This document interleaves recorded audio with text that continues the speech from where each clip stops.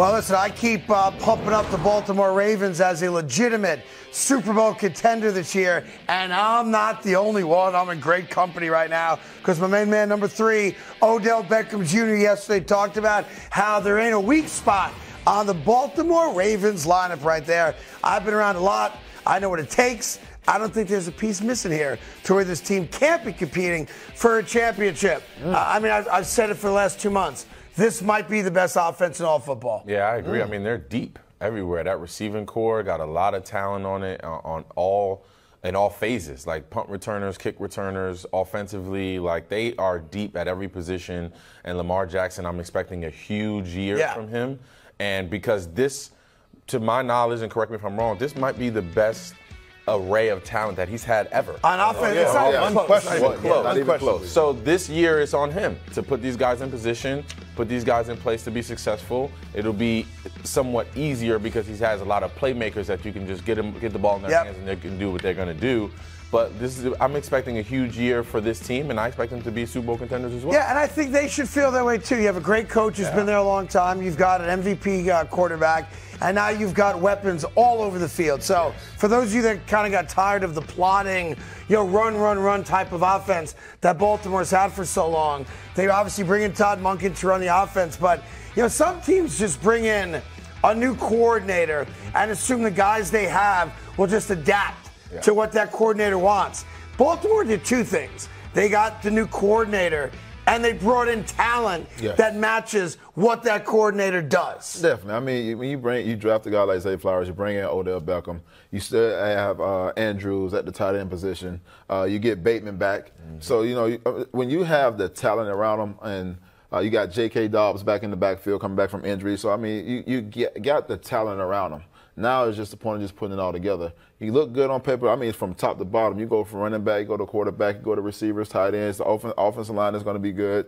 Then you go to the defensive side too. So it's just like you have everything on paper now. Now you get to see how this offense is going to be in the first week. Now you're going to see how Lamar is going to be able to work through this offense, where he's going to use his legs more, or he's going to be more of a passing quarterback. So it's just like now you get to see that and how he's going to be using this system. Whether he gets outside the pocket, have a running pass read also. Because he's dangerous when he has a running pass read because everybody's going to close up on him, knowing that he has Zay Flowers, Odell Beckham, Andrews. Scary. It's a crazy offense. You talk about on paper a lot because they do have the best on paper offense. However, we know about the injury concerns here with these players. Dobbins, Jackson, Bateman, who's never been healthy, and then Odell Beckham.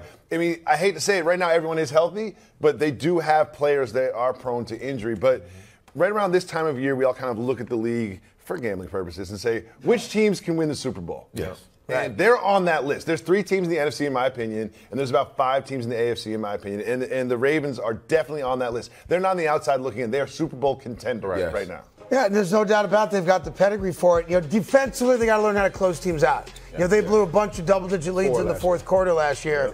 And you didn't have Lamar Jackson, obviously, the whole year either. But they are going to be a lot of fun to watch. I feel bad for them that they can't beat the Jets, but they will get. I'm trying to keep it as real as possible. I don't lie to the audience, okay? Best kicker in the league.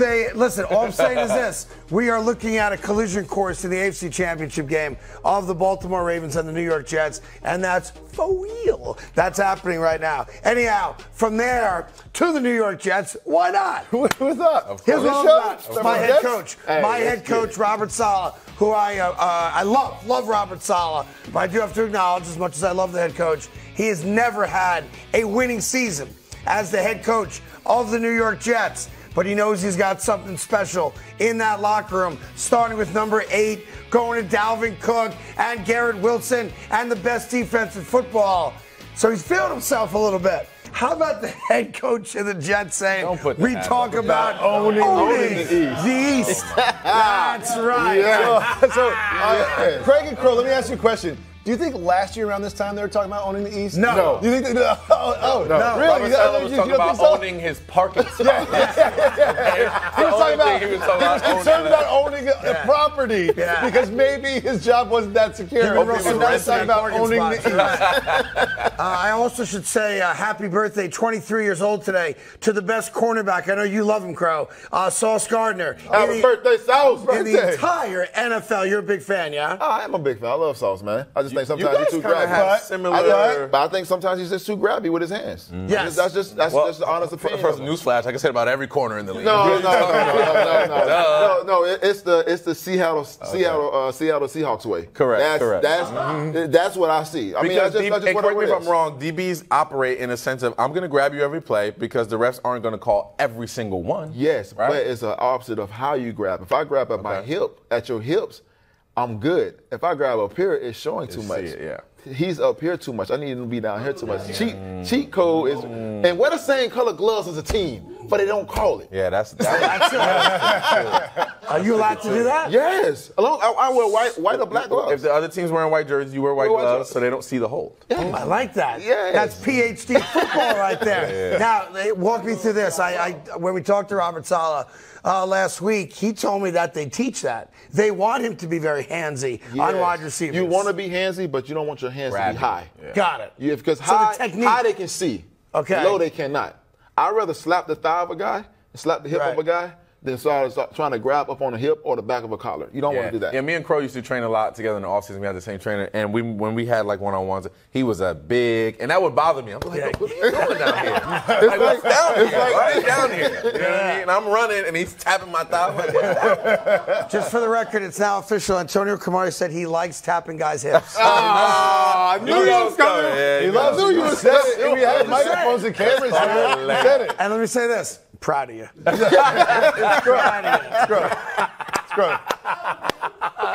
Can't win for nothing around here. Nope. Well, listen, Robert Saleh says we want to be kings, want to own the AFC East. Can they? Will they? I think they can. I mean, you still got to go through two teams, and that's realistic. That's the Dolphins, and that's also the Bills. And I say that with the Dolphins because when you have a healthy tour, the offense is really good, and honestly, it's sometimes unstoppable. When you have the Bills, when they're clicking and doing the things they're supposed to do, offensively and defensively, it's kind of hard to beat. But I think when you look at what we have on that roster, and I said we.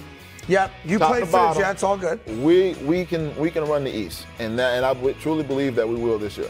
Yeah, well, it's interesting about it, and we didn't play for it, but Robert Saleh did say, to be fair, the Bills for 3 straight years have won the division.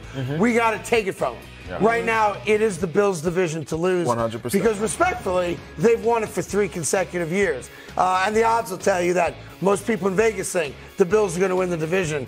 And I think part of that is we just haven't seen the Jets play yet. Yeah, that's the biggest thing for me. And to me, because of that, they're third in the AFC East to me because I see Miami coming back in, Tua. And I'm sorry, the Jets are third? On paper right now, they haven't played a single game yet, right? Third. Like that, behind the Dolphins behind the Dolphins and the Bills. Right now. That's where I have them. Until they prove it to me. You got to prove it to me. I'm not just here for preseason games. Come on, they got the best defense in football. He's all about preseason. Yeah. He's all about preseason. Yeah, but paper translates at some level, right? At what level? Kindergarten? I don't know. No, paper doesn't translate to anything. The games, actual games, win-loss columns, where they at, how they're playing, who they're beating, like that will determine who they are. So today, you're going Bills, Dolphins, Jets. Correct. And I like this. You got to think about this. When you look at the schedule, you're going to really tell what kind of team the Jets have in the first 6 weeks. We're going to find out about your guys' team. Hold on. When you look at the schedule, we're talking about the Bills and the Jets.